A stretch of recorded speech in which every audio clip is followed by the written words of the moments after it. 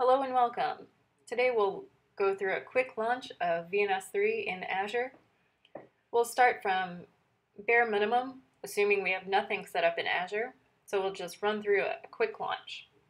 So there are two ways of getting VNS 3, either from the Azure Marketplace out here on the public internet, or through your portal. So if you find VNS 3 in the Marketplace, once you're logged in, you'll see this button, Get It Now. From the drop-down, you have three options: our free edition, our light edition, or the bring your own license. If you click continue, it'll take you back to the dashboard.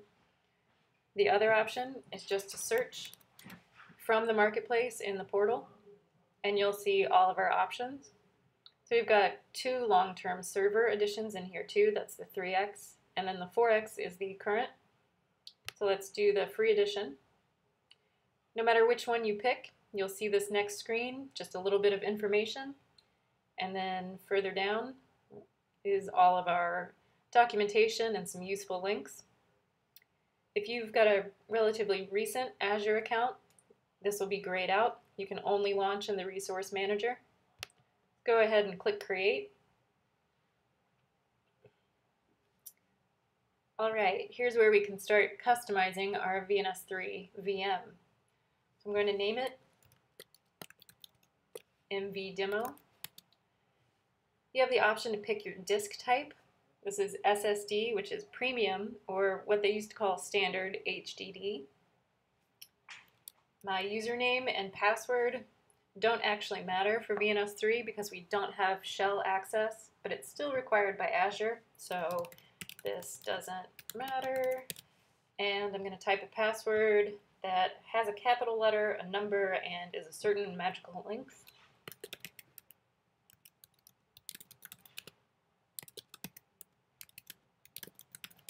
All right, I have a pay-as-you-go. I don't have any resource groups, so I'm going to create new, name it MVDemo1. I'm going to pick the central location and click OK. Nope. Next, this is the size of the virtual machine that you'll be running it on. Again, you'll have the disk type option. You can go back and change if you want. We recommend HDD or standard, but if you're looking for big throughput or customizing, talk to us, and you can always run it on a larger VM size to get a little bit better throughput. But we're just keeping it simple here, so we're picking A2 Basic. It's our cheapest monthly. All right, here's where we get into our customizing. Under Network, click Virtual Network. There's nothing in my Azure account, so definitely creating a new one. Oh, and it's already named MV Demo Group VNet. Cool. Instead of the default, I'm going to change it to 10.10.10.0/24, just to get away from default. My subnet, I'm going to name it Demo Default, and do 10.10.10.240/28. Okay, and then what do you know? Here's my new subnet right here. Next, let's make a public IP address. I'm going to create a new one. MVDemo IP looks good. Make sure it's static so that if anything changes, you'll still have a solid connection. All right. Next, network security group. These are firewalls. It's named it MVDemo NSG. Looks good. This one is suggested by Cohesive Networks, so it comes ready to go. So it's got a priority in here. Looks fine. I'm just going to tag so that the source from the internet, so that means traffic from anywhere on the internet to port TCP 8000 is allowed. Cool. Next, it looks like SSH is allowed. I don't want that. Plus, there's no shell access to VNS 3. It's not like a open box, so let's just deny that. Next, you have the option to add more inbound roles. Depending on what you're doing, make sure to check out our documentation to see which ports you might need. So I'm going to call this peering, and priority is right after TCP 11. tag, so anywhere within my virtual network that is on UDP 500, allow, click OK. Right now we've got outbound rules all open, and that's fine. You can lock that down later if you need to.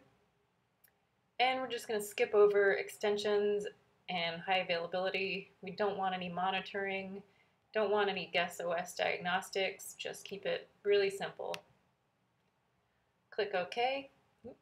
Here we go. Step 4, click OK. Yep. All my new, so here's the new VNet I created, my subnet with the IP address that I want, IP range. I have a new static public IP address, a new network security group. Okay. All right. And your VNS3 will deploy. You'll get a little update right here, and you should see it on your dashboard. And through the magic of television, here is an up and running VNS3 demo. So if I click on it, you get the whole overview. And let's grab this public IP address. I clicked on it. I'm just going to highlight it. Open a new tab, https:// at IP address :8000. You might get this warning, say advanced and proceed. My username is VNS cubed, and my password for the first time is VNS cubed.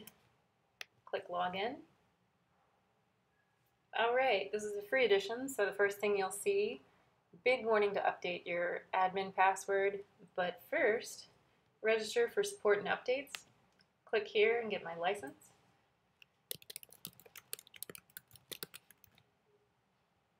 Request.